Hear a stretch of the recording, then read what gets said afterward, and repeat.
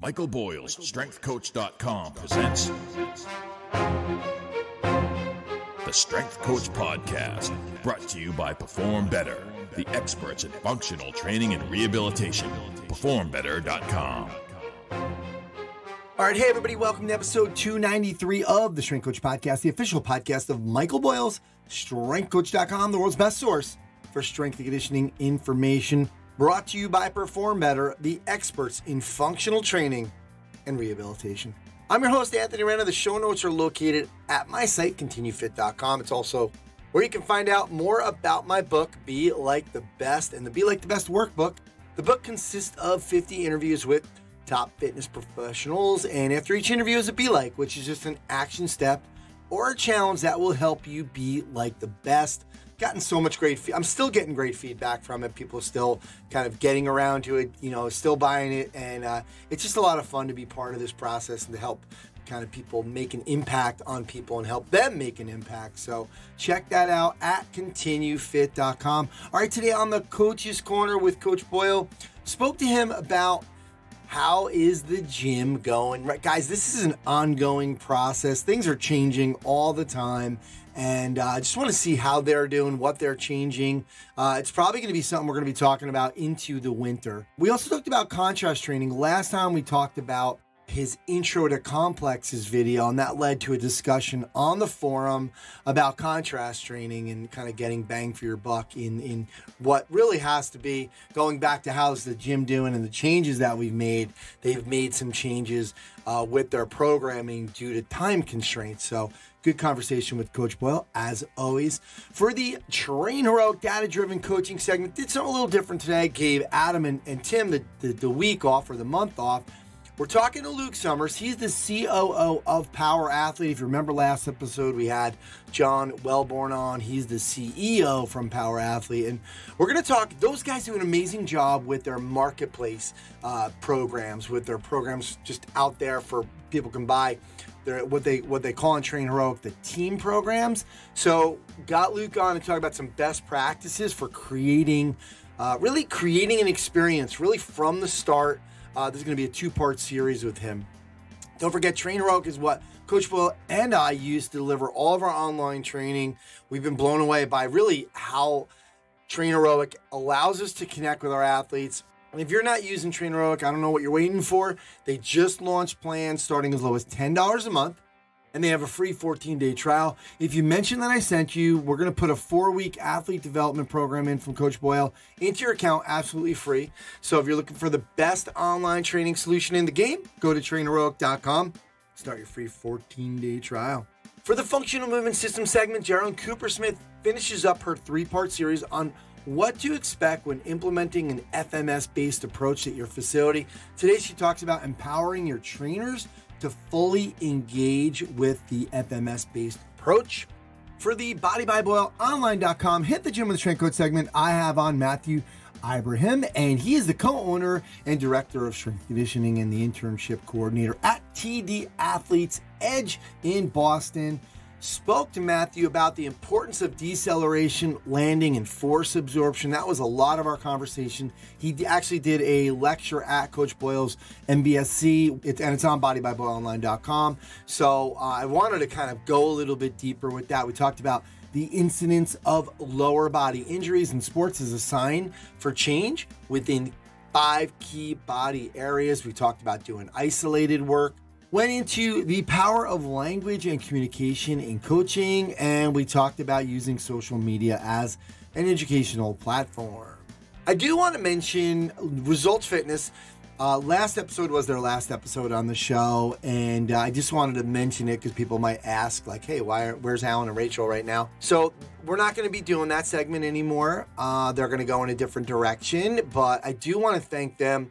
Wow, over the years, I don't even know if it's been 11 years or 10 years. We've been doing the show for 13. They are almost all of the way from the start, and it's been so amazing to have them on. Even Mike Wunsch and Craig Rasmussen, who were on in the early days, and Elias Scar, who's kind of come on later on and helped with Alan and Rachel do some of those segments. And they've really provided so much value. It doesn't mean we're not going to be having them on.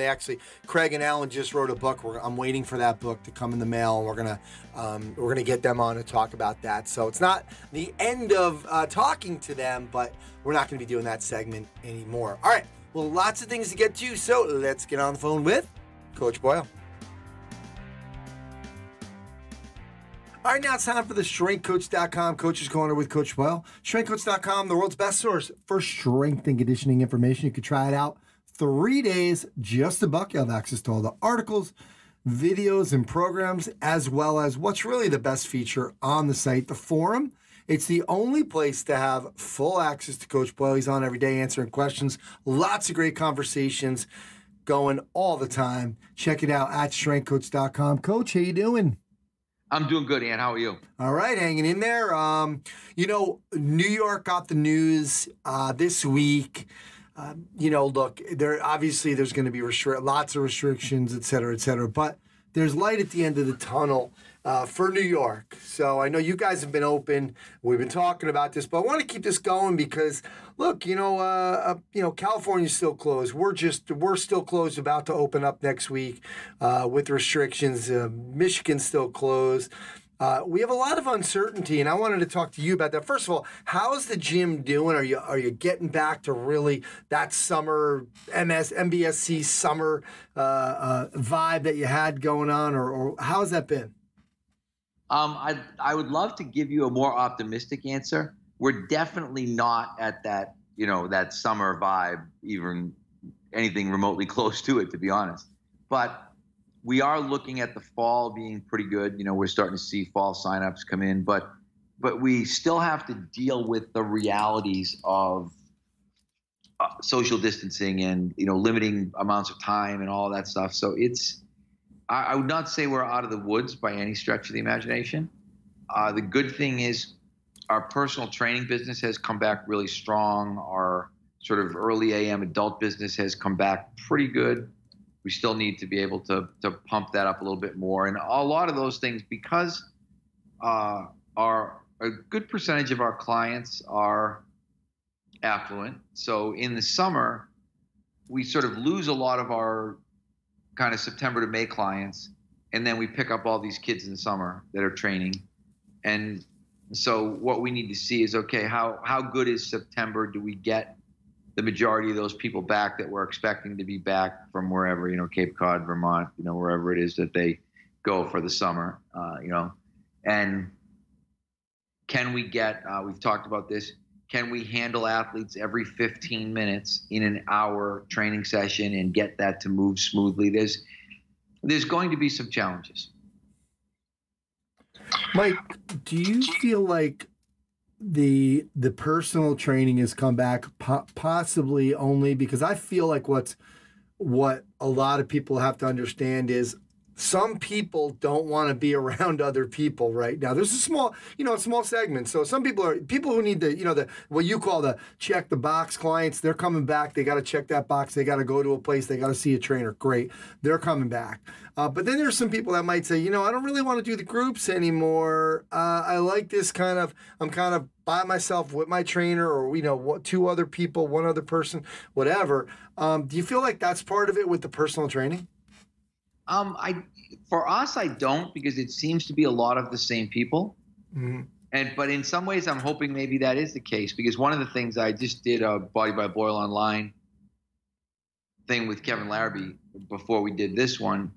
And one of the things I've realized through the process of kind of analyzing things in this coronavirus time is that in spite of Thomas Plummer's prediction, one-on-one training is not even close to dead, at least not at Mike Boyle Strength and Conditioning, in terms of it's about 45% of our revenue when we started to look at it. And so that's a big thing in terms of, can we get that piece of our revenue back? And that looks like that's going to be the most easily restored piece, because it's the one that's least limited by kind of social distance and a lot of the other things. Anytime we start putting people in groups, it creates a larger problem. So we've got to be able to do that. Then we've got to look at that other 55% of the revenue and say, let's just say we split that and say it's, 27% kids and 27% adults, training in groups, then we've got to be able to get those groups in and through and processed and have the quality of the product be high. That's easy to do for the adults, but we have to, again, with our adults, we're limited to 8, just like we are with everything else. And so we're at the same situation where we've got to add groups and add times to get more people in. Whereas before we might have, the 9 o'clock adult group might have 20 people in. That would not be unusual on a good day that 20 people show up for that group. That can't happen anymore. We've gone to more of the, we use AFS for signups and stuff, but it's that for people who'd be more familiar with like the mind-body idea of you can sign up until the slots are gone. Yeah. So there's 8 slots. And when the 8 slots are filled, then the 8 slots are filled and you can't sign up. You've got to pick a different time. So we've got to see, are there like for instance, we're starting at 5:15. We've got a 5:15. I think we've got a 5:45, and I think we've got even a 6:15 and a 6:45. If we can get those groups to be 8 people and have those groups be both Monday, Wednesday, and Tuesday, Thursday, then again, we're in a pretty good spot because, now we've got 64 adult clients that we know we're taking care of during the course of those 2 days. And, then we start looking at like our normal 8 and 9 o'clock adult groups. We might get back up, and I don't know what our adult number is in terms of, okay, how many of these year-round adult, small group clients do we actually have? Like, what was our peak number? But we've got to be able to look at that number, and we've got to try to get back to that. So for us, this will probably be the first year we've ever been really numbers oriented. In the past, it was always just get the quality of the product high and everything else will take care of itself. Mike, oh, go ahead. Yeah, look into the future, and the immediate future, really. It seems like, not that you're fragile, but like obviously there's all these little things that it's dependent upon. Okay, if we can do this, if we can do that. But with possibility of kids going to school and then they say, okay, they're not going to school, how does that kind of affect what you guys are doing? Could that be not devastating, but could that be a huge monkey wrench? Because then parents might have to stay home, their schedule changes, kids' schedule changes. How does that possibly affect you? I don't think that's going to affect us as drastically as anything else, because if anything, I think it will be a positive, because it will mean we could be busy all day, potentially. Because what we're looking at now, I'll give you for instance, we've added back our 9 o'clock adult group in the winter, so in the fall rather. So in September, there'll be a 9 adult group. That pushes our pro group to 9:30. That then pushes our next, so whatever that next group is going to say be 10 o'clock. At 10 o'clock, we might have college kids again, because there's a lot of college kids that are going to defer. So we might have, college men at 10 and college women at 10:30. And those would be the kind of groups that we didn't have during the school year last year. And then if we did get kids who are, let's just say that, if kids are all remote, I think that the only thing that it might do is open up a little bit of a block, say 1 to 3, where kids could get in earlier than they normally could, because the way, at least, where our town in particular, that when they are remote, they'll be done, I think, by 12:30 or 1. When they're in school, they're in the school till 3. So I think in most ways it will be helpful. I don't think that it will hurt. We have not found situations where parents are struggling to get kids to the gym. People are figuring out carpools and how to get kids there and all that stuff with no problem at all. The bigger problem that we have are the parents looking over our shoulder, and we've talked about this, but in terms of masks and cleaning and groups and distancing and all of that stuff. But I think, and particularly because where we're going to be, there's going to be a combination. You have some kids that are going to go all remote. You have some kids that I don't think we'll have many that will be in school full time in our particular area, but we'll have a lot of hybrids, and some of the hybrids will be different. Our Reading hybrid where we live won't help us because the kids will be in school every other week, the way that it's going to work. So my son will be in school for a week and then will be remote for a week. we can't really schedule groups based on that, so it doesn't help us. But if someone else's school was more, a situation of where they knew they were always going to be done earlier during the day or something like that, then we might actually benefit in some way from that in terms of just opening up more slots. Because realistically, come September, our gym is going to be very quiet from 11 o'clock until 4 o'clock, just based on the fact that there aren't a lot of available clients. There'll be personal training people in there, but that's about it. The good thing about that is I think if we do a better job, we may be able to get back some of our older clients who've been more resistant to coming. If we said to people, hey, you can come 12 to 1, and we can pretty much guarantee you that there's going to be 8 people in the gym, then that may bring some of those people back in. So we've got a lot of things to work on, a lot of things to consider, a lot of different kind of marketing angles. It's sort of like now, you can senior citizen shop from 6 to 7 at Stop and Shop to try to make it, safer.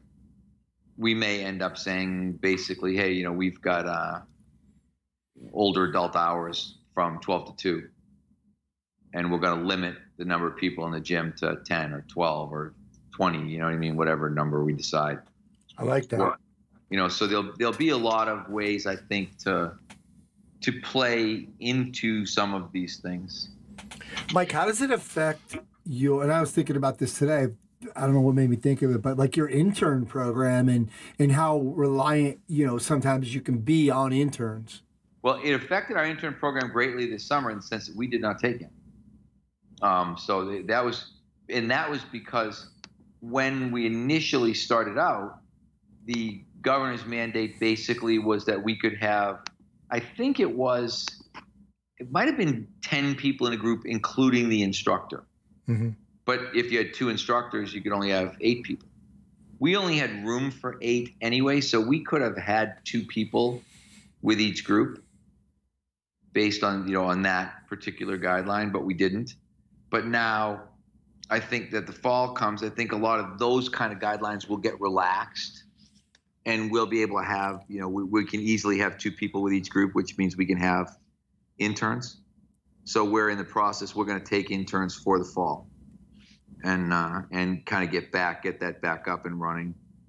And the other thing that's happening is I think because it is all, there has been a little bit of relaxation on the, on some of the more absurd rules. So I think that's a good thing. Because like for a while, the staff wasn't supposed to be in the staff offices. They were supposed to leave the premises if they, when they were done working. And, I don't think people are as worried about that. I think what people are worried about, and I was reading an article yesterday in a magazine, and, people want to see what the magazine called Corona Theater. And they were talking about, they want to see cleaning and scrubbing and paper towels, and, they want to smell bleach, and they, If they get all of that, then I think they're going to be okay in terms of feeling comfortable, being at the gym and doing the things that they're supposed to be doing. Yeah, absolutely. I mean, even a lot of gyms have gone to, I see Frank Nash doing showing every time he's got his, Ghostbusters crew come in and spray everything, right? I mean, it's the optics there. So yeah, that's Corona Theater. You've got to have people got to see it. Like I want to know that. Like even today I went around, I got done with my client and I went around and I wiped down everything that we touched. And it was funny because then Joe Maloney, one of the kids who works for us, he goes, yeah, it's really funny. We clean the medicine balls, then we pick the medicine balls up with our hands and put them back where we got them. And it's like, I know. And then should you clean them again? Like, put them against the, it's like, there's no way to be touchless in our environment. But the one thing that was interesting was that, and this was what the magazine article was talking about, that this surface transmission thing is another one of the many kind of corona myths, things that have been overblown. There isn't a significant, surface transmission is not a huge thing. It may be, obviously, not, let's not minimize, but at the same time, they don't think that people are getting, coronavirus off doorknobs or countertops or, dumbbell handles or things like that. So Yeah, absolutely heard that too.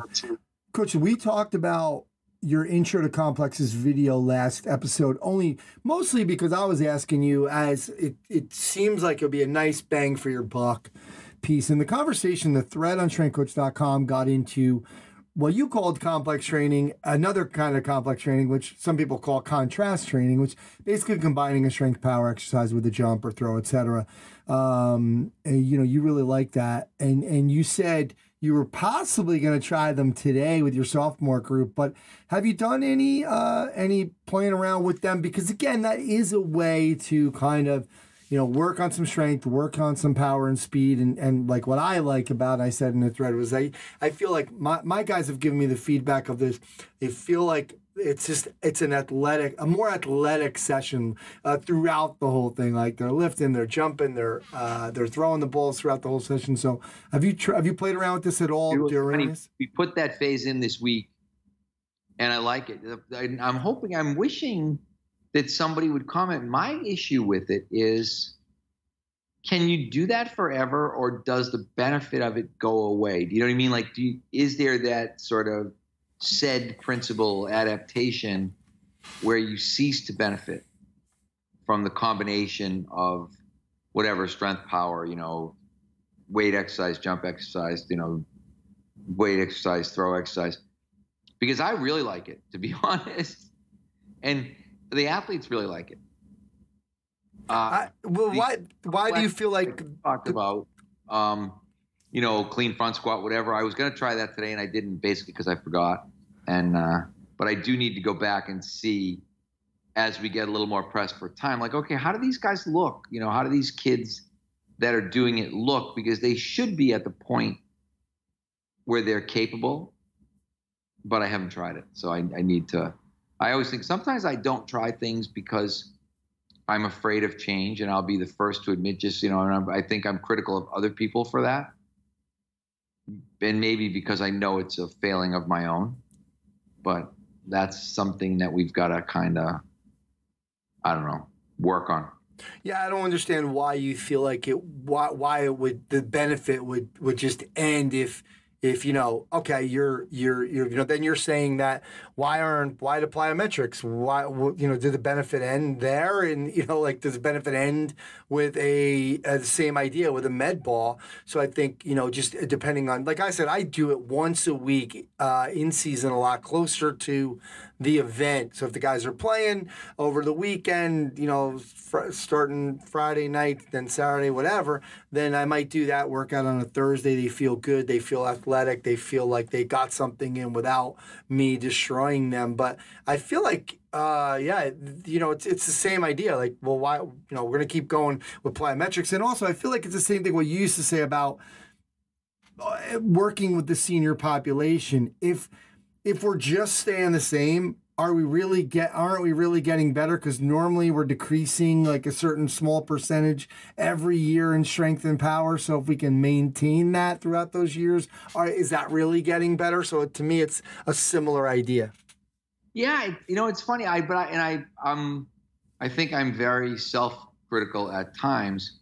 I can definitely fall into this is the way we've always done it kind of rhythm, and struggle to get out of that rhythm, which is why I changed it. Like I said, I hadn't done my sophomore group has basically been doing kind of a pretty similar program all summer. Like, it's more of a conventional program, let's put it that way.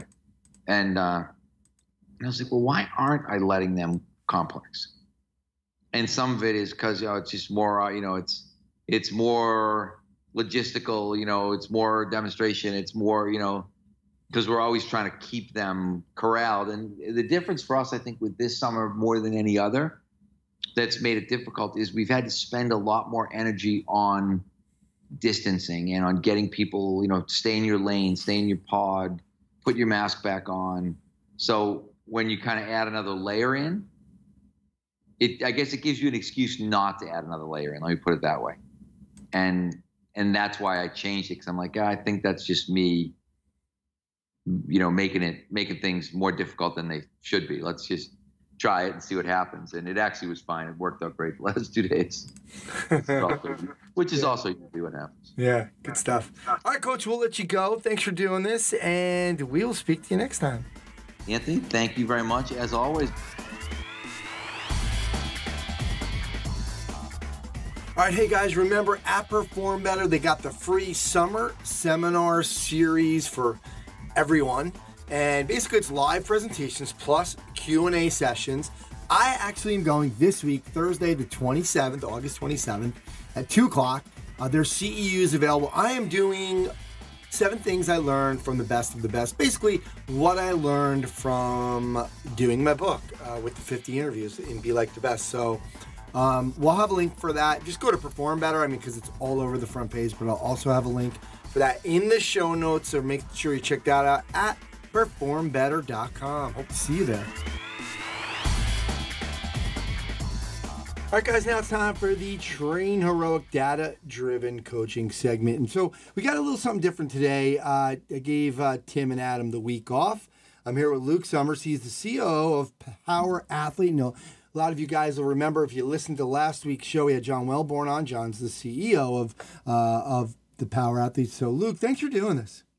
You got it, man. Excited to be here. All right. Well, it's funny because I was talking to Josh Sutra a while back, and when I was putting up my golf programs, and I was just starting. I was like, hey, how's this going to work? And and he said, dude, just go to Power Athlete and see how they're doing it. And so that's why when I was talking to Tex, I was like, hey, you guys, can we get somebody on to talk about best practices? Because I think, number one, we got a lot of people to understand, hey, this is the next step. You got to get into some online training. But this is such a great little additional revenue stream, because we already have the Train Heroic app. I'm doing some training, some programming for clients. So, whether they're online or some people that are coming in. But then this is another great way. And you guys have 9 programs on there. So if I'm going to get into this, what do I need to think about? What are some things that I really want to go and say, I got to make sure I do these 3, 5, whatever, these things to be successful in the Train Heroic marketplace? Sure. What's interesting is, man, there's a lot of stinky, filthy, dark corners to this internet. And if you snoop around enough, you can find sets, reps, movement selections, loading, programs, weeks, blah, blah, blah, right? The technical components of training anywhere for free. So you got to create an experience that's worth paying for. And I think that comes with a little bit of knowing who you are and what you can offer. So when I say experience, when someone's coming, if you've ever ran a gym or ran a weight room, you have a culture there. You have your core values. Those things need to be front and center. When individuals come to sign up or potentially shop around on your landing page, it needs to be structured to let them know what the heck they might be in for. So you got to tell them why they need to trust you to solve whatever problem they have. So you need an audience, and you need to know that audience. So there's some legwork ahead of this, whether it's a podcast like this, Anthony, whether it's a blog, whether it's your social media account. You need to hustle. You need to put content out there. You need to get some followers so that you can tell somebody about the programming that you're offering. Absolutely. And so talk a little bit more about creating that experience, because I got like you said, I got my sets and reps. That's the easy part for all my listeners, for sure. Right. The landing page could be pretty easy because, like let's just say for the most part, you can do a pretty easy landing page on Wix. Also, Train Heroic does give you a page as well, not like what you guys have, but they allow you to put a video on there, etc. So how are you creating that experience when they're coming to that landing page? It comes with the brand, I guess, Anthony, and this could be like kind of the hard part, right? So Power Athlete is a strength and conditioning program that has goal-oriented programming. So each of our programs have a cool and catchy and punchy name that's associated with the goal of the individual who would be signing up for it, whether it's Field Strong, Jack Street, Grindstone, Lean and Able, and then X, Y, and Z through the rest of that catalog. So you need to be able to effectively communicate that. So, your niche is golf. We need to understand the psychology of golfers and what are their pain points and problems. And then you need to find creative ways to say that to communicate how you're going to be solving that without them having to sign up yet. So they need to, and you're probably going to have to give that away on that content stream or whatever that content strategy you have, whether it's YouTube or Instagram or, TikTok or whatever the heck's around, whatever your customers are on or your clients are on, you need to start giving that content away. And that experience needs to be congruent and continuous through this like kind of cold and warming up phase where they just kind of find you. Then when they go to their landing page, they should see similar visuals and similar language. And then when they sign up, they should be welcomed with an email or a direct message from that same tone of voice. And everything should be pretty concierge with getting them started, because the big thing in this space, you have two options in terms of this online training space. There's this one-stop shop fixed length program approach where you can say, hey, I got a 12-week program if you want to, get bigger pecs or whatever, right? It's called Pecosaurus Rex. Or you have a team like Jack Street where that's a continual stream of training. Then the next step is to make sure that you're structuring that training so anyone can join at any time, frictionless. There's no specific start date. They can start on a Tuesday, they can start on a Friday, and that you have content served to them when they sign up that explains that. So that's like kind of this onboarding process. So you got to be able to build a landing page, have a content strategy that is out there to acquire new clients or customers or athletes. And then you need to be able to structure your programming, which may deviate from your core principles. If you ever ran a weight room or like worked with a cohort of athletes in an off season, it's probably going to deviate from a lot of those best practices because you don't have the luxury of seeing these people, knowing they're going to be there on these specific days and knowing that they're going to start on this day, right? So you got to also structure your program for retention. Yeah, and it's funny. I think you hit the nail on the head right there as to what's been the barrier for entry for a lot of strength coaches is they don't want to let go of some of those I don't know, let's call them big rocks right now that you like you're talking about, just like it might not look like it did in your gym, in your weight room, but it's okay. You're still giving them some really good content and you're delivering what you do best. So that's right. Very cool. I want to get you on next episode. So we're going to end here. I really appreciate you coming on, but I want to just talk about, for the next episode, I want to talk about just creating, like, once that person signs up, I want to do some best practices. So Luke, thanks so much for coming on. Welcome to the Functional Movement System segment. I'm Geralyn Coopersmith, and today I'll be presenting part 3 of a 3-part series on what to expect when implementing an FMS-based approach in your facility. In part 1, I spoke about dealing with trainer resistance and getting trainer buy-in. Last time in part 2, I spoke about the importance of getting management and interorganizational buy-in. Today, in the final segment of this series, I'd like to talk about empowering your trainers to fully engage with an FMS-based approach.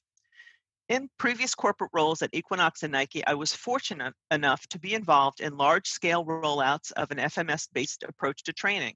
I've seen programs be either successful or challenged based on their ability to do several things: shift trainer orientation from muscles to movements, highlight a neurodevelopmental thought process, and encourage trainers to use the tools and knowledge that they already have. Many trainers, particularly those starting out in their careers, think of the body from a reductionist point of view, with a focus on training individual muscles. One key to creating a lasting culture where FMS can take root is to continually educate your trainers on how the body is not a collection of individual muscles, but a fully integrated unit. Educating your teams on frameworks like Gray Cook and Michael Boyle's joint-by-joint approach to highlight regional interdependence, or Tom Meyer's anatomy trains work to show that muscles don't work in isolation, begins to shift trainer orientation from the body being a collection of parts to seeing the body as a complex and cohesive structure. This approach helps trainers shift their orientation from training muscles to improving movement. As you focus trainers on this approach, they begin to understand their role in facilitating the improvement of postures and patterns versus stressing specific muscles.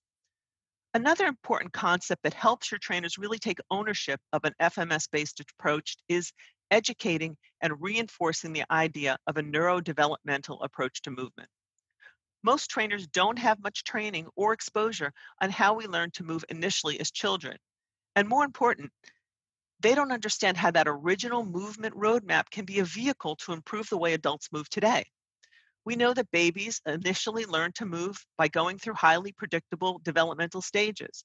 They start in foundational positions, supine or prone, gradually having enough motor control to advance to transitional positions such as crawling or kneeling, and finally to functional positions such as a bilateral stance, split stance, single leg stance, and ultimately progressing to locomotion and the manipulation of objects.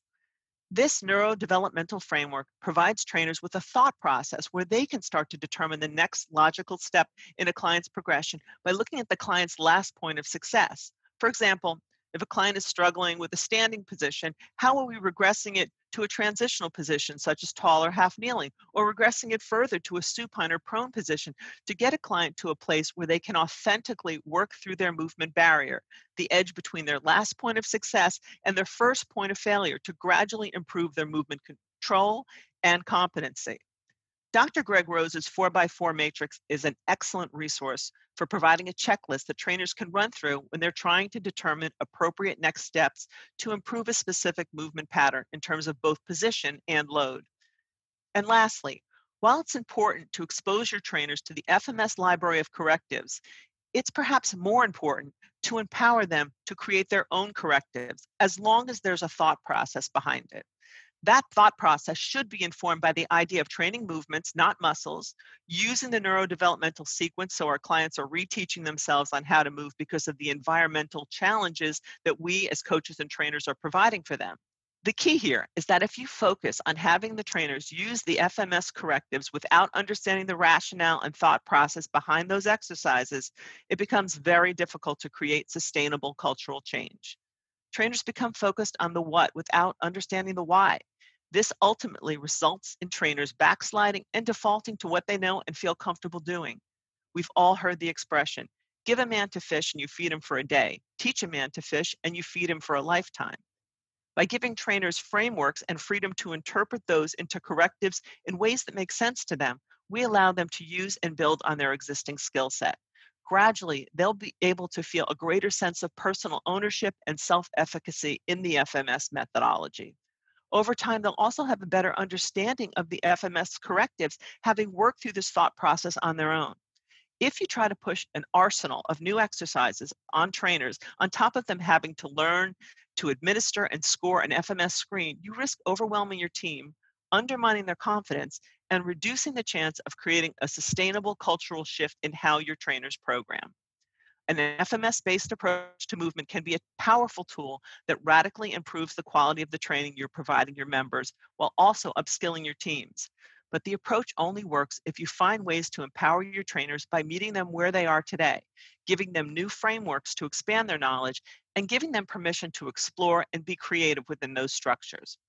Don't let a quest for perfection overwhelm you or your team and thwart your efforts to move your facility from one where trainers are focusing on muscles to one where they're focusing on improving and training human movement. By helping trainers use the tools they have to implement a new thought process, you dramatically increase the success of implementing an FMS-based approach in your facility. I'm Geralyn Coopersmith, and that's it for part 3 of my 3-part series on what to expect when implementing an FMS-based approach in your facility. Thanks so much for listening. For more information, please check out functionalmovement.com.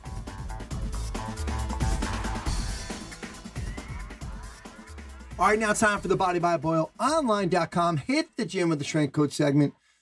Become an insider to Mike Boyle's strength conditioning with staff meetings, in-services, and complete access to the MBSC program. Check it out at bodybyboyleonline.com. All right, today I have, now this is long overdue, Coach Matthew Ibrahim, and I had to ask about the name because it's a tough one, Ibrahim. He serves as the co-owner, director of strength and conditioning, internship coordinator. He's probably the sanitizer director as well at this point at TD Athletes Edge in Boston. He's also an adjunct professor at Maryville University and Endicott College, in addition to being a PhD student at Rocky Mountain University in the Human and Sport Performance Program. As a published public speaker. He's provided presentations at Google, Stanford University, and Equinox, in addition to speaking at several of the NSCA conferences and clinics. And as a writer, his articles have been featured in some of the world's largest publications, such as Men's Health, Men's Fitness, Men's Journal, and T Nation. Check out his Instagram. We'll have links to that on at my page, on the show note page at continuefit.com. Matt, thanks for doing this, bud. Yeah, thanks for having me on, brother. I've been listening to this podcast since its birth, and I truly appreciate you having me on, brother. Yeah, this is like I said, long time coming, and I definitely should have had you. You know, reminded me. I know the first topic we're gonna talk about is the importance of deceleration, landing, and force absorption. I know you did this lecture. Speaking of the bodybyboyleonline.com, hit the gym with the strength coach segment, you did this for Mike and the staff at MBSC, and that's where I kind of said, I got to get Matthew on and finally get this done because I think this is such an important topic. And you know, you in one of your articles that you wrote about this, you were talking about how we spend so much time up front on the skills of acceleration, force production, and jumping mechanics without ever spending quality time on their respective counterparts. What are their respective counterparts? And talk to us. Let's get this going. Absolutely, yeah. I mean, I look at it like you're conducting business, right? And so when you're in the gym, in the performance center, we talk about we have to weigh risk versus reward. How can I maximize someone's performance while reducing the likelihood of injury? So I look at it like a business transaction. The first order of business, in my opinion, is to master the skills of deceleration, so slowing down, landing mechanics, so basically self-organization of your body as you come back down from jumping, and then force absorption. So that may be absorbing contact. Let's say you're playing basketball, you jump up for a rebound, someone kind of bumps into your shoulder, you absorb that contact, and then you also land on the ground with both feet in a nice, organized fashion. That to me would be, the first order of business. Let's check off these boxes first. Once we have built those really nice deceleration skills, landing mechanics, and force absorption skills, let's really refine our technical abilities to accelerate, so speed up, so build speed, quickness, jump in mechanics, the amount of force production, also the rate of force development, and then how quickly and explosively can we reduce that force. So that's kind of how I view it. And I think oftentimes this chart, if you will, may get looked at as, well, Matt, are you saying that we should only do deceleration first before we do acceleration? I'm not necessarily saying that. What I am saying that is most people skip the first order of business altogether, and they just go right to the sexy stuff. Okay, let me scroll on IG and let me see how high of a box jump I can do. Let me watch one of those videos. Let me see how far or how horizontally far I can do a broad jump. And those things are awesome. We need those. They're so crucial. But if we don't build the foundation, which is deceleration, force absorption, and landing mechanics first, the second order of business, the acceleration, the sexy stuff, the speed, they won't look as nice, and you also won't have the ability to pump the brakes as quickly. I liken this to the sport of hockey. Mighty Ducks, you have Mendoza, the fastest guy on the ice, bar none. He could never slow down. He clearly did not check off the first order of business boxes first and foremost. Absolutely. And there's that saying, you're never going to really express your full speed potential if you don't have those brakes. Yep. Now talk to me about also, I love what you were talking about, that there's, and I couldn't figure it out before about, the canary analogy. Well, these are the things, the incidence of lower body injuries in sports as a sign for change within 5 key body areas. So we're seeing all of these lower body injuries in sports, and we have to understand that, this might be the underlying cause is not really truly working on, the deceleration, the landing mechanics, and absorbing force. What are those injuries? So we're seeing a lot. I mean, there's a ton of research out there. Obviously, if you really wanted to, you could cherry pick things. But I think we can all agree that there are 5 key areas where we see a high incidence in athletics, in sporting endeavors, where injuries occur. So let's look at the calf region, and I'm just going to give a general umbrella term that explains some of the derivatives within. So the calf region, right? So you have the Achilles tendon, the almighty Achilles tendon, right? And you have its best friends. You have gastroc, so the big calf muscle, the one that pops out when you flex and you're standing up.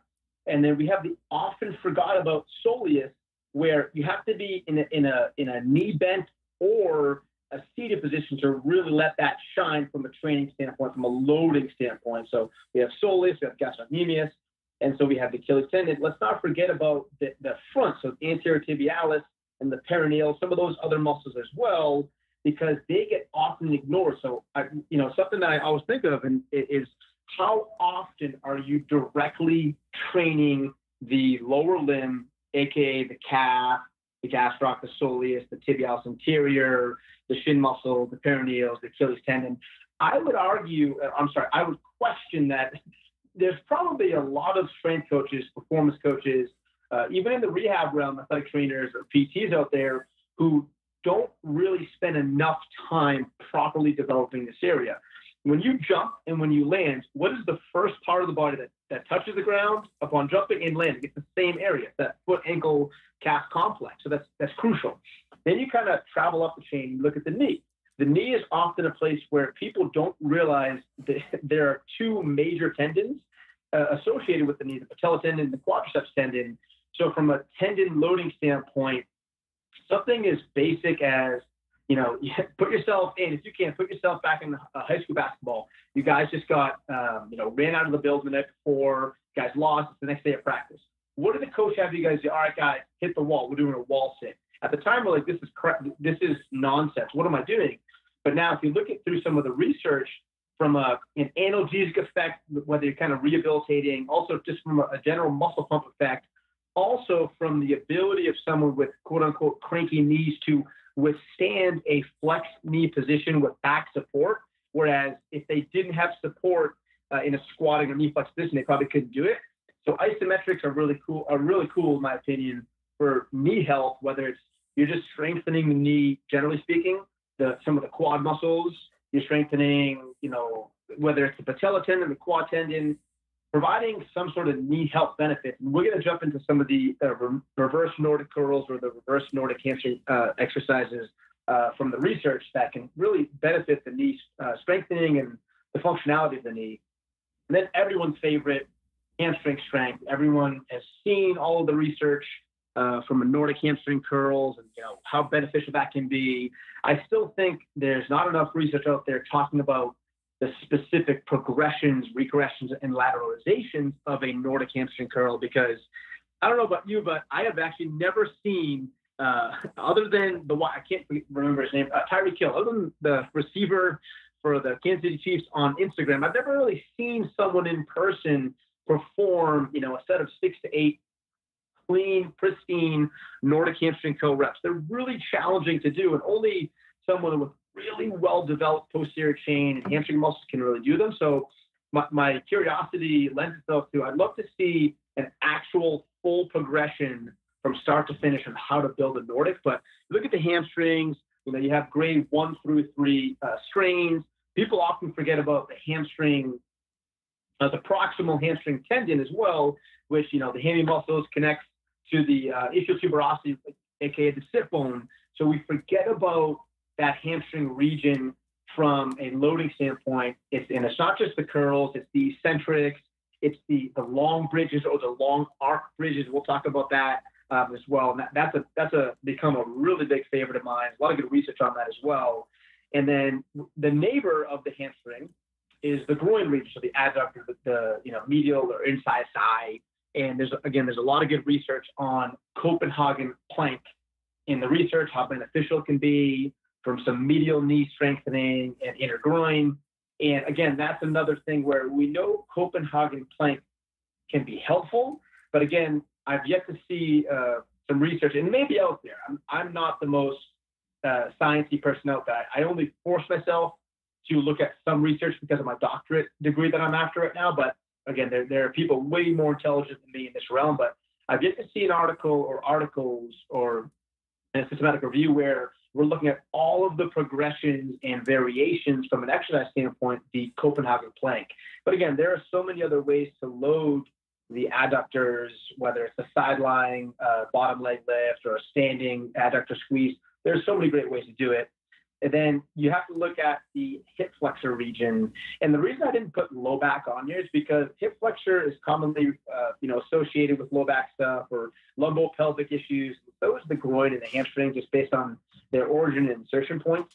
So the hip flexor is another reason where, and someone comes up to you and says, oh man, my hips are tight. How often do we say, yeah, go stretch, go stretch, go stretch? We know that, sure, neurologically, that may, quote unquote, feel good. It may give them a good sensation. It may alleviate for a short period of time.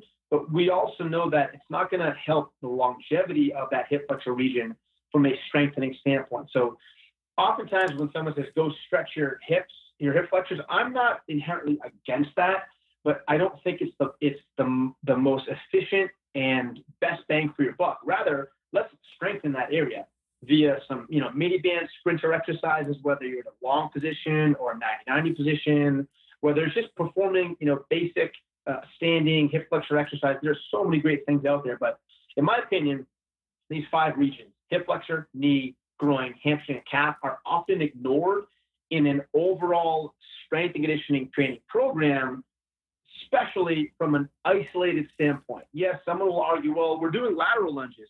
Yes, you're going to get some groin there. You may even get some knee as well, but are you isolating in the area the same way you would, you look at baseball players, oh, we're doing arm care. One of the reasons why Eric Christie's become so popularized because, he specializes in that area for baseball players.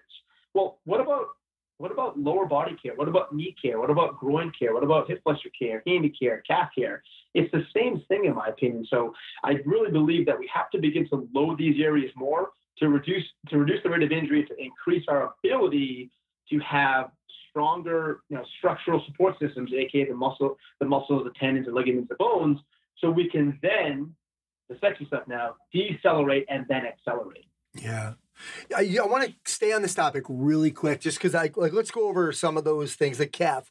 Let's go back to the calf. Sure. I am guilty of this. I got a couple hockey players who've been training, and one of the things that we were doing is on leg day, we just because I was trying to make it easy, I'm guilty. I only did standing calf raises. So I did add that, but I wasn't adding the seated calf raise. And obviously I understand, we have to get the soleus as well, but you were talking about the front muscles. Will that seated position work the front muscles a little more?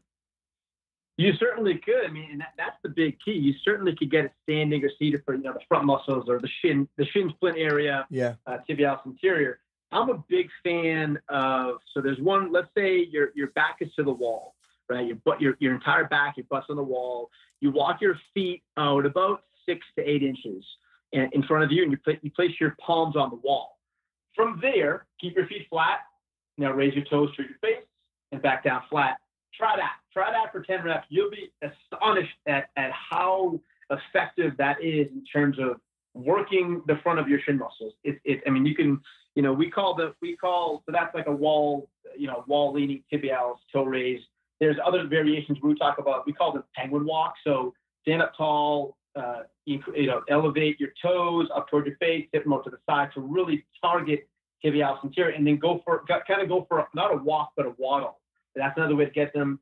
You could certainly, in a seated position, let's say you're sitting on, let's call it a 24-inch plyo box. You talk about seated or knee bent, and you have a kettlebell, perform better cells. It's not the regular kettlebell sold by Rogue. It's the one where the kettlebell is a wide bar, so your foot can fit all the way underneath. And you don't need anything heavy. I'm talking like 10, 15 pounds, to the point where if you're sitting on a 24-inch box, your foot does not touch the ground. You loop a kettlebell around one foot and you let it kind of dangle to the bottom and then raise your toe to your face. That's a nice way where you could address that anterior tibialis or that shin muscle in a seated position. Love it. Now, I want to go to the knee. You had posted in your article the tall kneel fall back. And I'll be honest, I couldn't really understand the benefit other than what it looked like more of a stretch. So talk to me about, can you explain the toe kneel fallback for everybody, and then what is this helping with?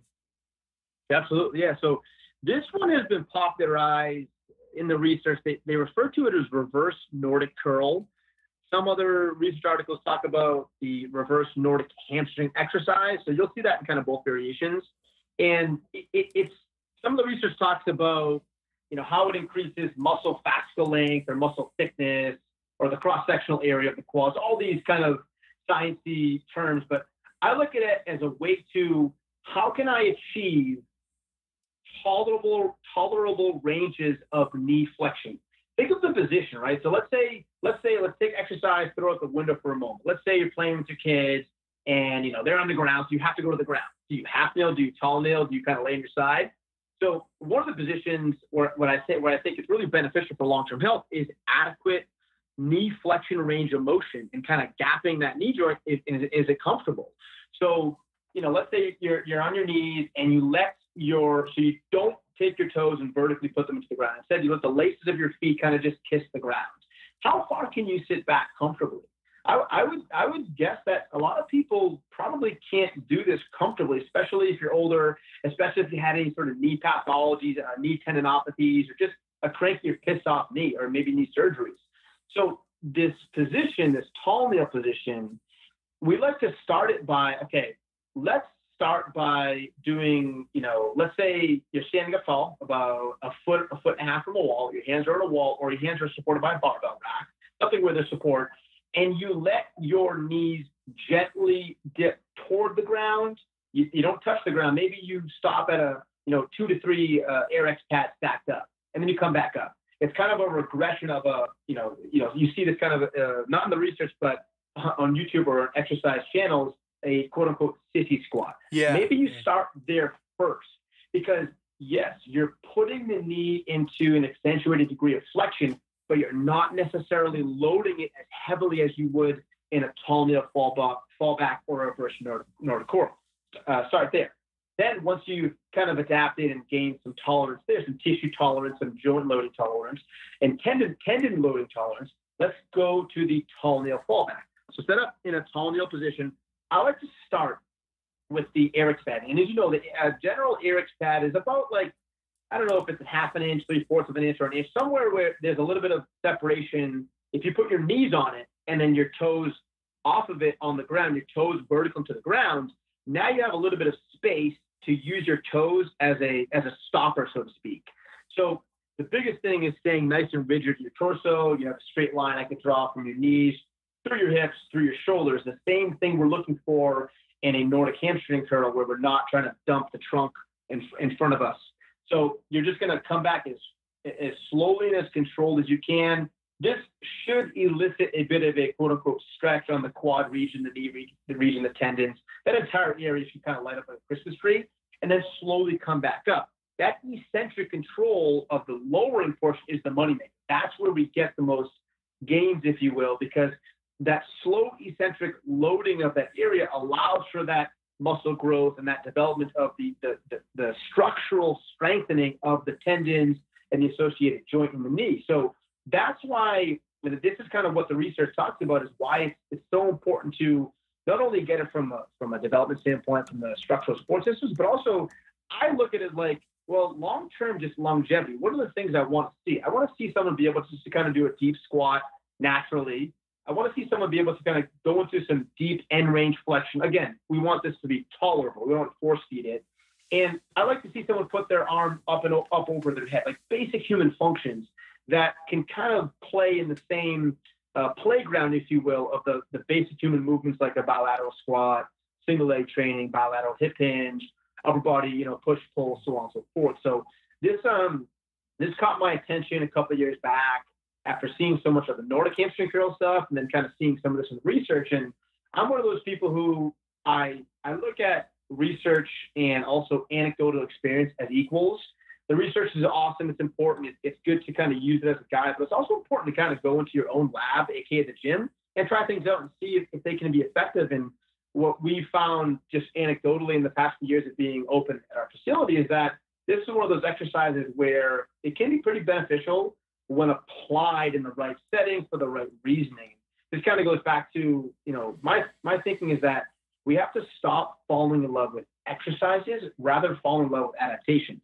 So this exercise could be one of many that could work, but for the right person at the right time with the right goals and the right injury history, this could be really great. And I kind of wanted to play this series out, so I actually shot these videos this morning, coincidental, and I will be posting this on my Instagram, kind of a progression series of the reverse Nordic curl or the tall kneel fallback, so people can kind of see, okay, where do I start, where do I go, and how do I build from there.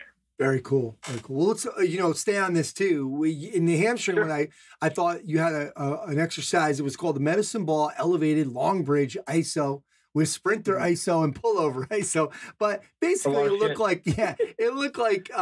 just looked like a knees to chest lying down, but you were off of the ground. So just give us an idea, so you're on the ground, your feet are elevated, you drive up almost into a straight leg bridge position, but the one knee is in kind of towards the chest. Just looks like you're running, but we've put you down on the ground horizontally. And is this ISO idea for you with this whole system really kind of going back to this tissue tolerance? Is this why you're doing it?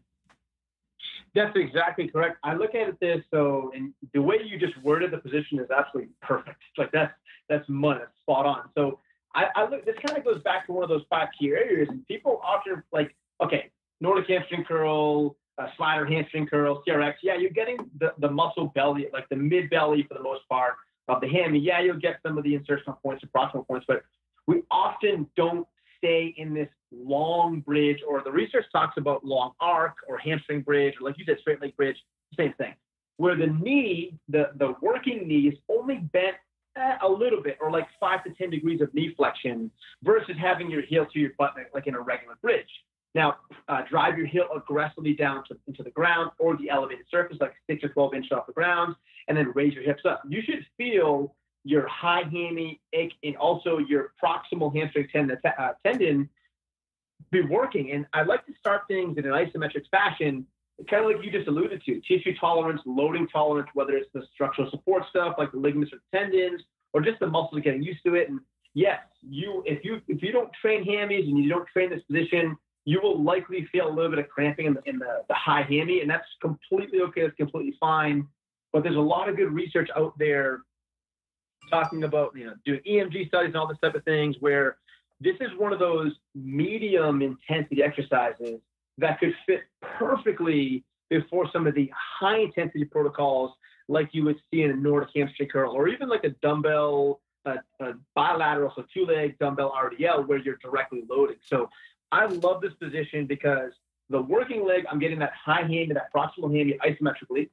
The other knee that's kind of driven, like you alluded to, Ant, driven toward the chest, I'm getting that hip flexor. So now I'm getting a double whammy at 2 out of those 5 spots. And then we could play around with the hand position. Do I want to have a dumbbell press above my chest for some shoulder and chest work? Do I want to have a medicine ball or dumbbell kind of behind my head to really increase relative stiffness or anti-extension moment arm on the core? We could really play around from there, but I'm getting 2 out of the 5 that I'm trying to attack or address from a lower body kind of injury reduction performance enhancement standpoint. I'm very happy with right now as a coach. So I like this a lot. You could even simplify it in, just lay flat on the ground. You have no objects. You have no dumbbell, no medicine ball, nothing. And just slightly bend both knees, drive the heels aggressively into the ground, prop the hips off the ground, drive your toes towards your face, press your palms into the ground, and boom, you get bilateral loading of the proximal hamstring tendon. And again, this is one of those exercises where we don't really see how to kind of dial back a Nordic hamstring curl. Because it has become so popularized, people often forget, okay, I don't know someone who can really just jump in and do that. How do I regress and kind of back off and build toward that eventually? This is a great way to do it. The hamstring or long arc or long lever or straight leg bridge is a great way to begin to load some of those areas. Absolutely. And so we'll finish up this piece of this conversation with this is really, you were talking about time under tension, and just kind of finish conclude this with the tension is your friend idea. Why is tension our friend in this specific case?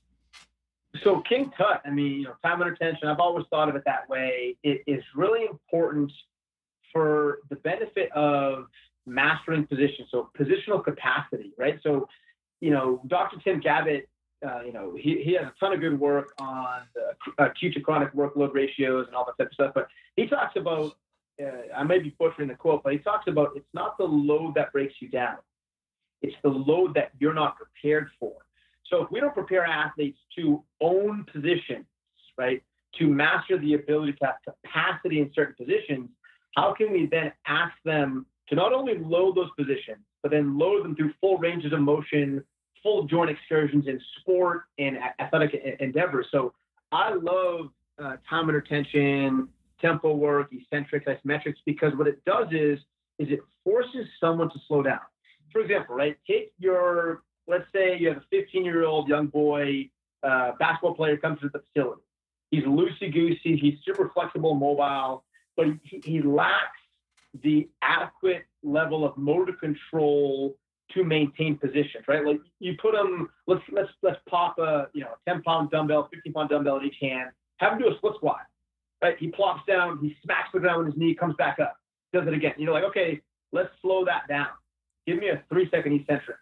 Well, my thought process is, you know what? No, let's actually give him a specific tempo where it's, let's say 5 seconds down, 5 seconds up. Because you and I both know, if I say 5 seconds down, 5 seconds up, that's going to be like 2 or 3 seconds down, 2 or 3 seconds up. So I'll always opt for the higher number. Because if I say 3 seconds, they're like, yeah, screw you, I'm doing 1 second. So my goal is to, piss the athlete off in such a way where it forces them to slow down. I say piss off in a funny way, not in the real way. I want them to slow down and control their positions, right?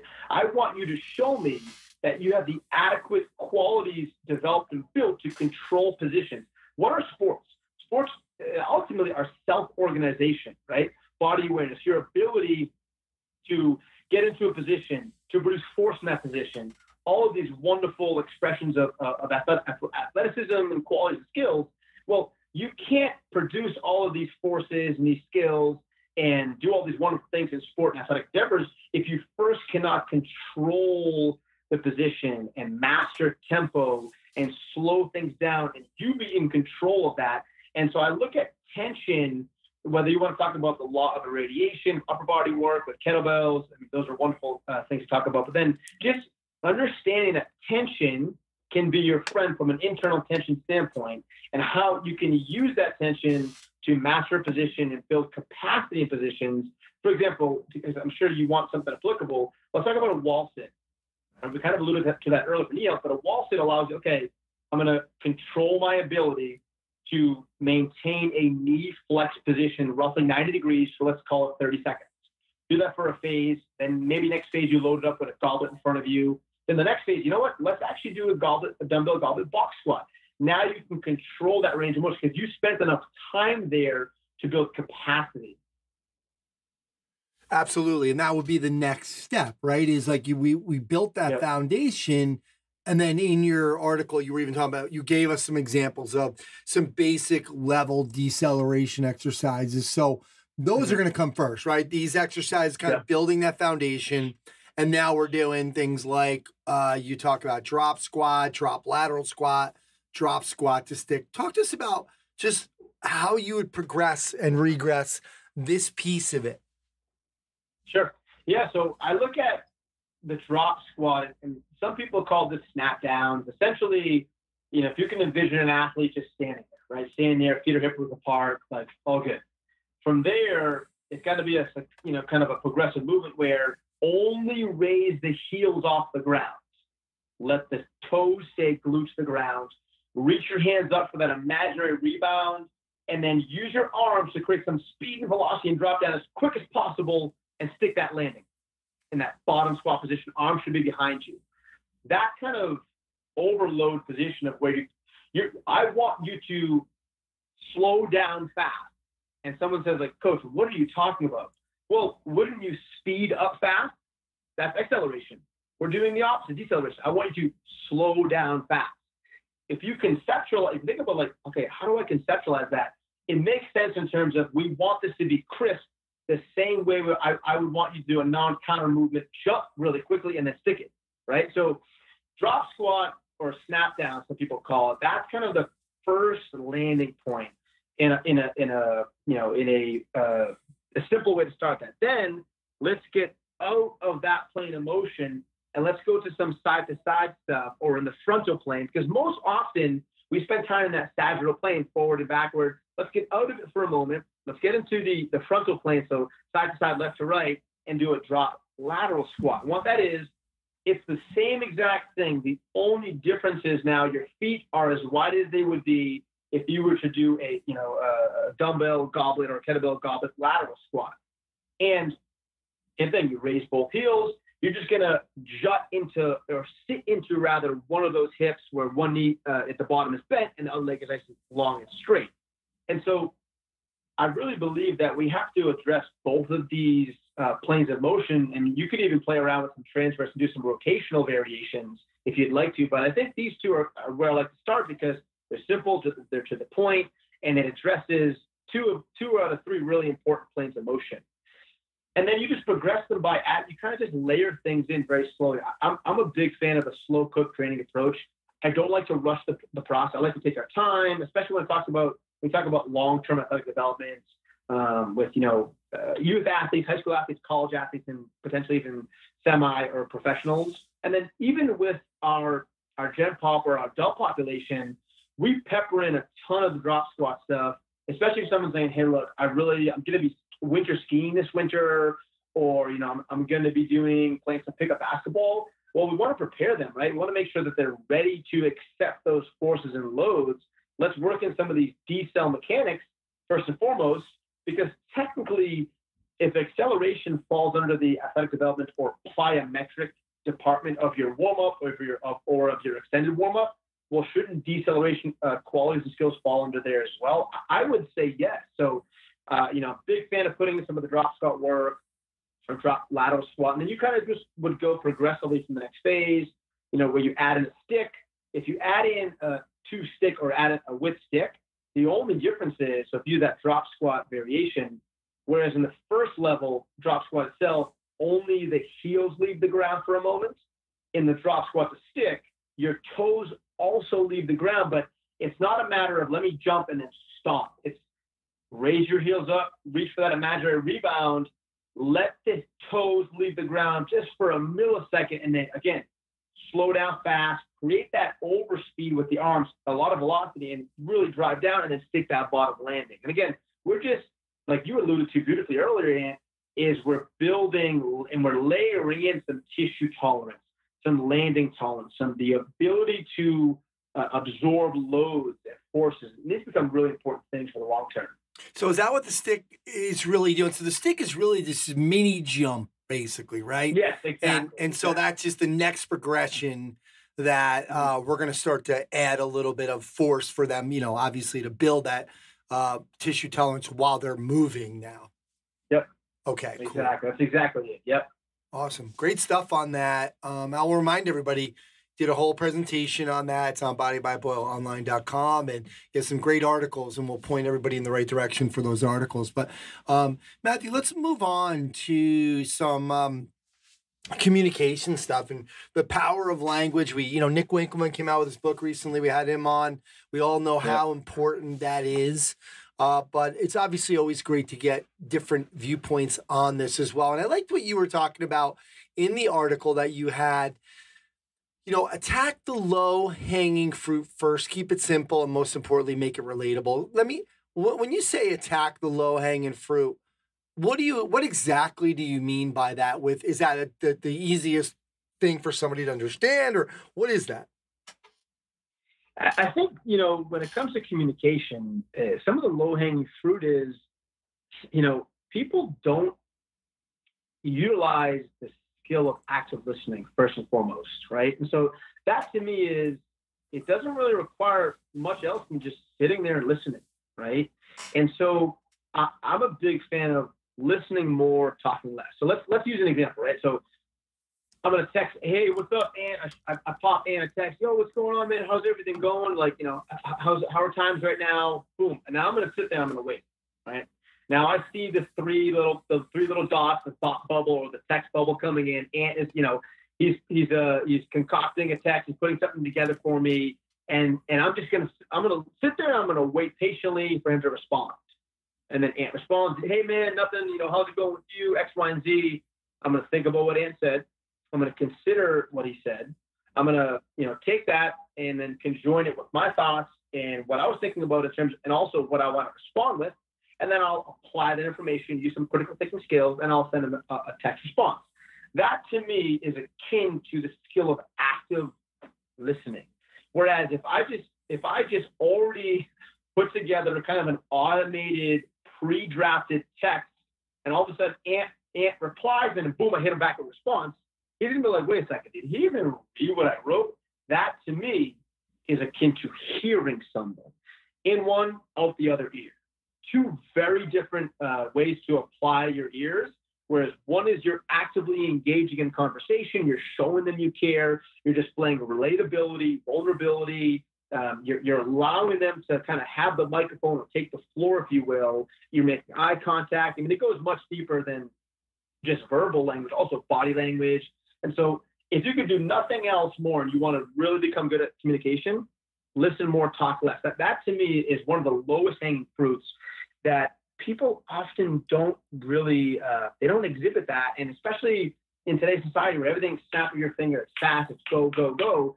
I've actually been super grateful for these past 4 or 5 months because it has forced me to really slow things down, think more critically, and help to refine some of my communication skills, which is one of the reasons why I wanted to, I've had an online strength coach for 6 years. His name is Greg Robbins. He owns the Strength House in Worcester, Mass. I wanted to hire a speaking coach, someone who can allow me to speak better, communicate better, and understand better from a professional standpoint. So we brought on, like you and I had been alluding to earlier, someone who we're both fans of. I look at her as the absolute communication ninja.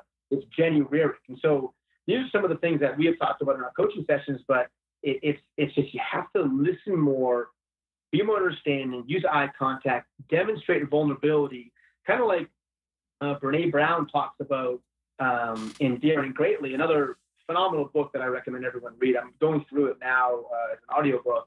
It's just, how do I show the other person through my actions that I actually care about what they're saying?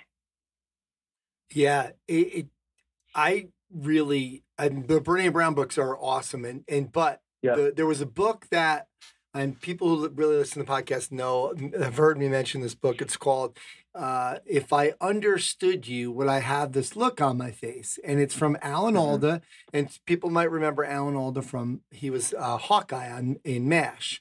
And what he really talked about was, you mentioned this a little bit too, is there's so many distractions right now, especially in the gym when you're coaching.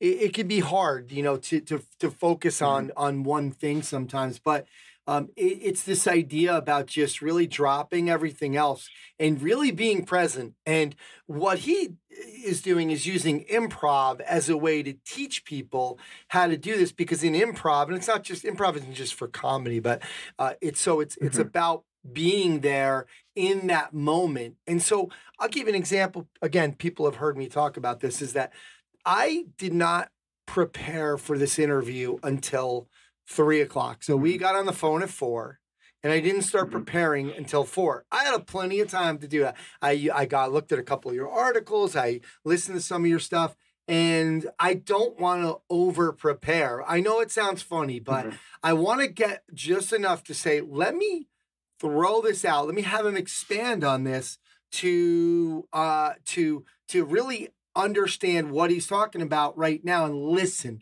It forces me to listen. I always say, if I'm not scared going into an interview, the interview is not going to be good. And I think you can relate this with coaching by just listening to the kids, understanding, be there. You mentioned this as well in one of the articles when they were saying, there's a few different ways this can happen. It could say, I want to have a stronger legs. You know, I just want to have stronger legs or stronger knees, better knee health.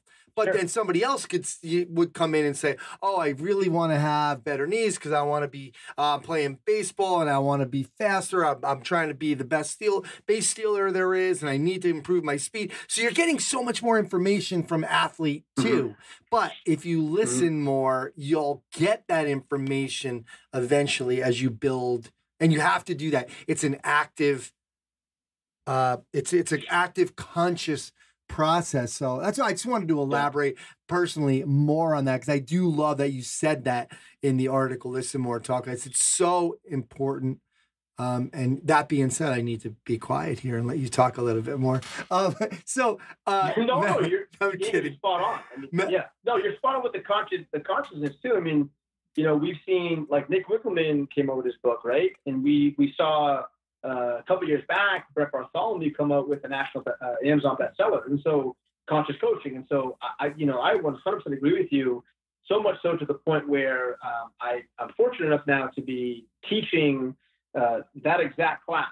So Brett Bartholomew's class was built and designed at Maryville University. It's an online course for undergraduate students, and I stand by that thought wholeheartedly, because young up-and-coming coaches, healthcare professionals, fitness professionals, and practitioners, they need to master the skill of communication. The art and the science of what we're talking, exercise science, X's and O's of program design, they're awesome. The anatomy is awesome. But if you cannot properly communicate with someone and use conscious on-the-floor coaching, then how can you build that trust and that buy-in? How can you build that rapport with them? And so I agree with you 100%. It's so important to be conscious. Yeah, and you kind of summed it up when you were talking about understand the athlete, not just the goal. Because if you just hear, I want stronger legs or better, I want my knees to function better, that doesn't really, you don't really know how to fix that always. You can't personalize what you're doing if you don't really understand the athlete. So I love that piece of it. And I think that goes in line with what you were talking about. Nick Winkelman was the first one that opened my eyes to this. He involved the athlete in the process, and he was talking about giving autonomy to the athletes. Expand on involving the athlete in the process and how we can do this. Because for a lot of coaches, this is hard with 8, 10, 12, 15 athletes in a group. I mean, this example is probably overkill for the high school male athlete, right? In a group setting, right? In a group setting. Yeah. So he's like, "Yo, coach, like it's the summertime. I'm trying to build a sweet pair of biceps, right?" And I'm a coach, and I'm like, "All right, well, let me think about that, right? Like, let me actually consider this. If I want my program to be evidence-based and put this athlete in the best position possible to succeed and be healthy and perform well, you know, I can still keep the program like 95 to 98% evidence-based, you know, our systematic approach, our philosophy, our loading schemes, and throw in some biceps, 1 or 2 exercises in the entire program for a phase or 2, right? And ask yourself, right? How many exercises, I'm talking the recovery, the warm-up, the pliers, the development stuff, the strength, conditioning, are in one program, right? A 2-day-a-week program, you're looking at somewhere between 25 to 35 exercises. If I throw in 1 or 2 bicep curls, is it quote-unquote functional? Maybe, maybe not. But I'm not trying to have that argument. My point is, I want little Joey, who's asking me for a sweet pair of biceps because it's the summertime, to feel like he is a part of the process and not just another number.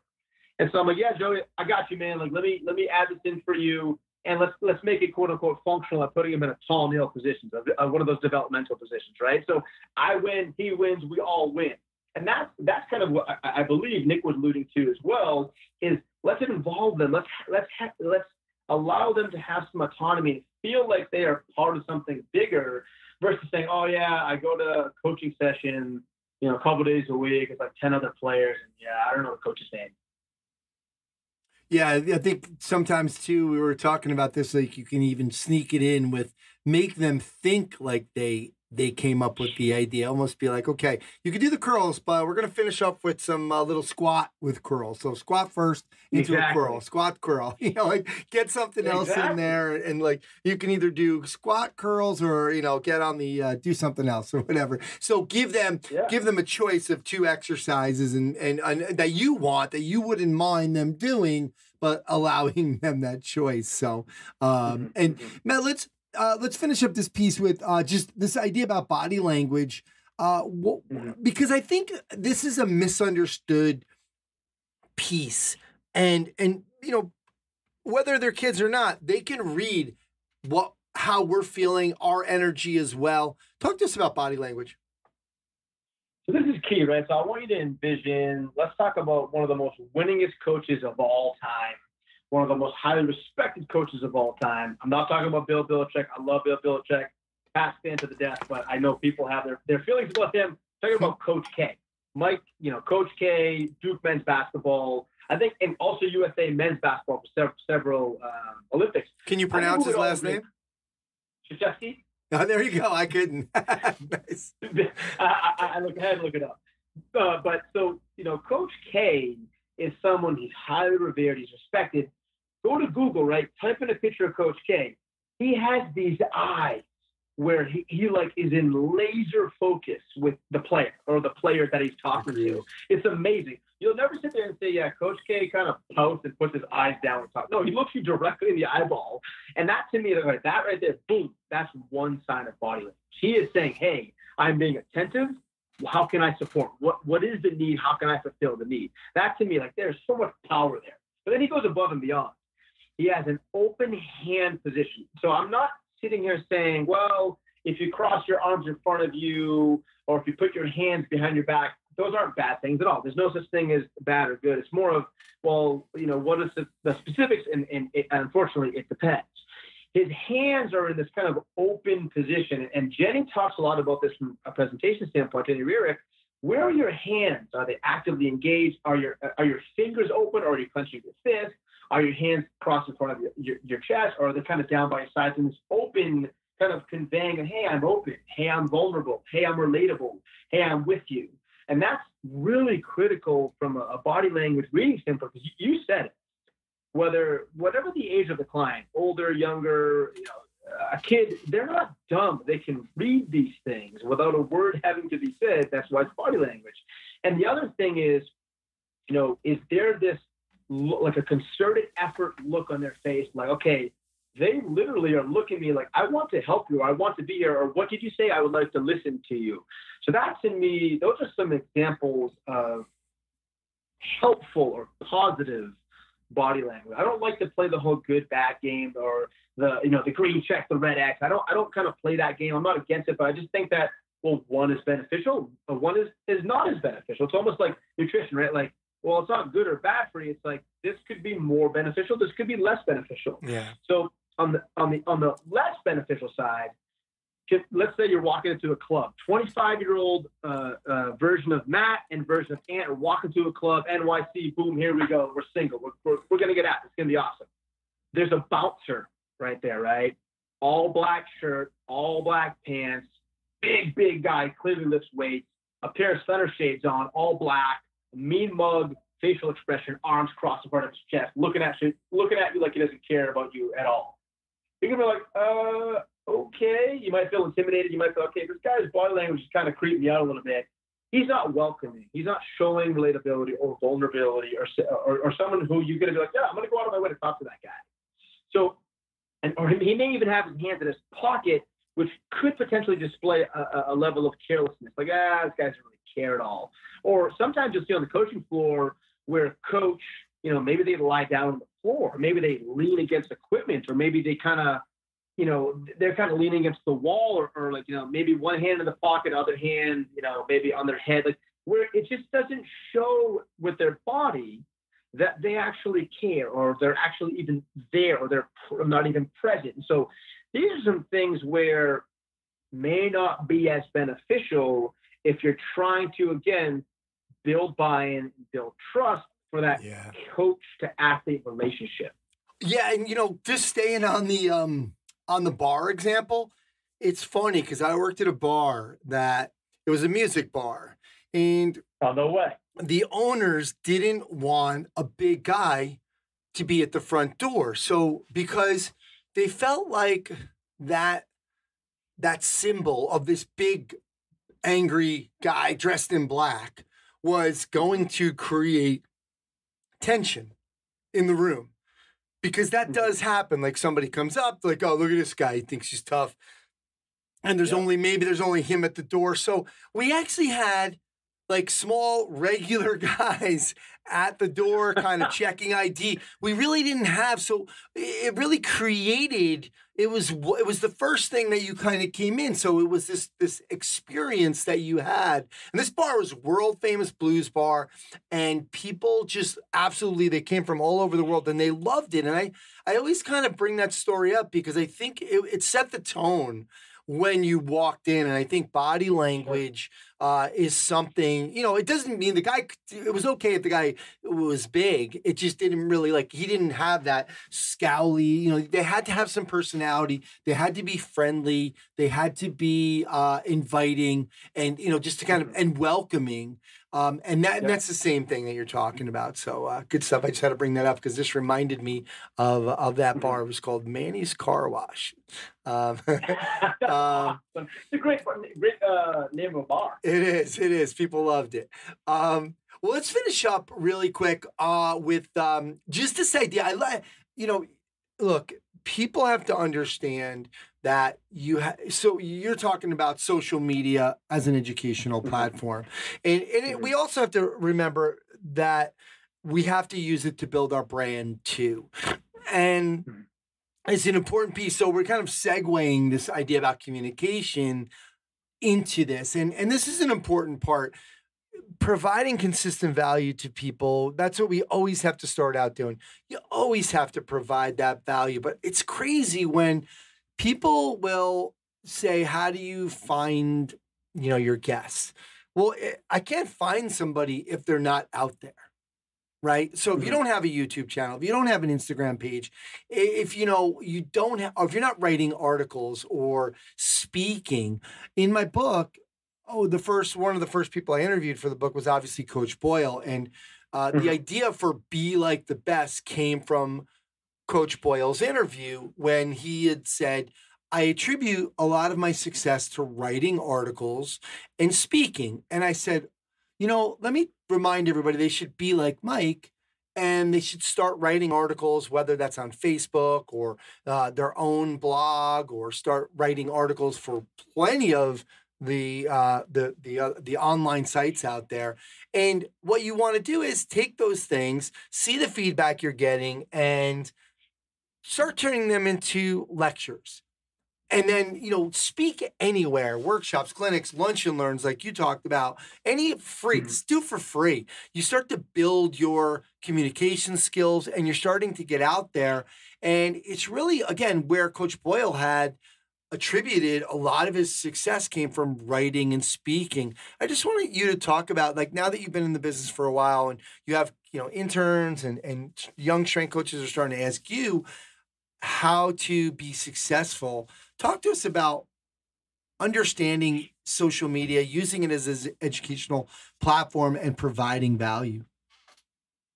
Yeah, I think the biggest thing we often see and hear from, let's say, a current student in undergrad in our field, or even someone who's new to this field, like an up and coming coach or a trainer, where they say, oh, I've been wanting to do it, put an Instagram up, but I just don't feel ready yet. It's the same thing with the training nutrition. I'm going to start on Monday. And my response is, whether it's an intern, a staff mate, or someone who's reaching out to me on Instagram or whatever social media platform these days, is, well, why, what I say is, well, why haven't you started yet? Like, what's holding you back other than the person in the mirror? Because if you're going to sit there and tell me that you're afraid of what your peers will think, you're afraid to be wrong, you're afraid to make a mistake, you're afraid that it's not going to be the best solution, well, I would say, well, have you ever tried and failed? Well, that's how you learn to become better. You apply new knowledge. And the other thing is, KYP, know your personnel. Know the person you're trying to deliver or convey the message to. Because if I'm trying to put a post out for another professional or colleague of mine, I'm missing the point of social media. Social media, in my opinion, if you're trying to use it as an educational platform, is put out the message and the content to your audience. Speak their language. That's how you'll build buy-in, you'll build trust, you'll build relatability, you'll build vulnerability, and they'll say, oh, like he's actually speaking my language or she's speaking my language versus speaking over my head using all this sciencey jargon. I'm not, saying the scientific information is bad or wrong, but you have to learn how to take it and twist it in such a way that it still is proper and correct for the literature, for the science, but you're also conveying it in a way that is digestible and understandable, and it's palatable for it. It's kind of a bite-sized piece where it's like versus, oh my God, I have to look at this 20-page research article.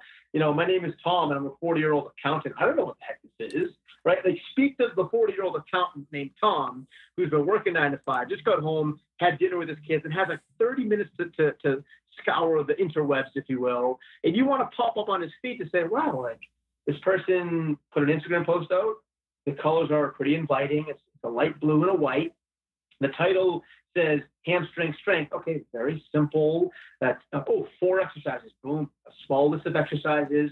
Oh, there's a video for each. It's 15 seconds or less. And there's a small little write-up the size of, maybe something that will fit into 4 to 6 sentences. Oh, wow, this is really simple, digestible, and it'll take me 5 minutes. Oh, wow, I'm going to go back to this person's page. And that's how I look at social media. A young up-and-coming coach or student, everyone's afraid, what's not going to be right, it's not going to be good. Do you know how many renditions of my page I've went through? And I still am trying to find ways and patterns and things that will come off as more appealing and simple. That's the key. Keep it simple, stupid. One of Mike's favorite things to say, and I firmly believe it, is how can I make something more simple? How can I make it so simple that anyone around the world, fitness and non-fitness related, can understand what I'm saying and utilize and apply this information? Yeah. Because if the answer is no to any of your content for that, then, well, why are you doing it? You have to have a reason as to why you're doing it. And so, I think having a social media platform and using it educationally is really important. And that lends itself to a YouTube channel, right? Where you have videos. So this morning, I shot those videos, kind of like I was alluding to earlier, the tall kneel fallback. I have 5 progressions. So that will be kind of packaged up, if you will, into an upcoming Instagram post when I get around to it this week or next week. And then I'll also upload those 5 videos to my YouTube channel. So now it has multi-use. I could also, if I wanted to, put those videos or some of them into an article or a blog. That's a third usage. And I could also use those in a presentation, which I plan on doing, an upcoming presentation, whether it's in an article, whether it's part of a presentation, like a video they can watch inside. I could also use some of those videos when I'm teaching at an undergraduate level as an adjunct professor at 2 of the schools I teach at. I can also implement some of those videos if it's an exercise training-based course. So now that those videos have 5 or 6 different uses, and that's how you are also efficient in this educational model with social media. And I think that's the way you win, is because you're constantly providing value in a multitude of outlets and avenues. Absolutely. And you really do, KYP, know your personnel, like you said, know your demographic, because if you're trying to sell a fat loss program, stop worrying about what, Coach Boyle or Eric Cressy or Al Vermeil would think, right? You're trying to sell to those people. Unless you're trying to sell the trainers, that's a different story. Sure. But you really do. You have to know, stop worrying about what your peers, what your mentors think about that language sometimes, because I think I've been guilty of it myself, is, we worry about what are the other people in the industry going to think of me, and it's really not, it really doesn't matter. That's not going to put food on the table, as long as you're, obviously you still want to have integrity, but you have to remember that, people respond differently in your demographic. So, but Matthew, this has been great. I really appreciate you coming on. Like I said, it's been long overdue. I'll give everybody the links to some of the articles like Deceleration and Landing Mechanics, Skills and Athletic Performance, and some of the communication articles that people can go to. And a reminder that this presentation was on bodybyboyleonline.com. So Matthew, thank you again so much for coming on and talking about all these great topics. Anthony, I appreciate you, brother. Thank you for having me on. It's been a really fun time. So thanks again.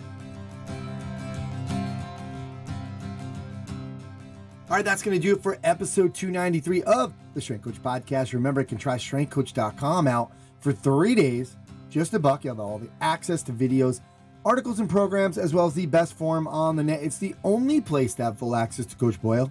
He's on every day.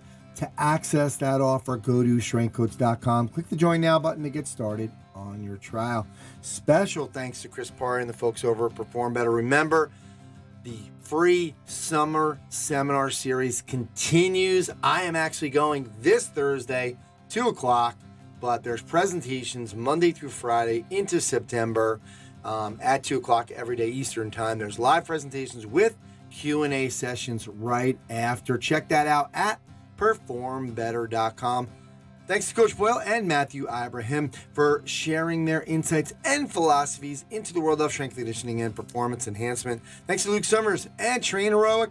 Don't forget, Coach Boyle and I use Train Heroic to deliver all of our online training. Head over to trainheroic.com to start your free 14-day trial. Thanks to Geralyn Coopersmith and Functional Movement Systems. Check them out at functionalmovement.com. My name is Anthony Renna. You can check all my stuff out at continuefit.com. Thanks for listening, and I'll speak to you next time.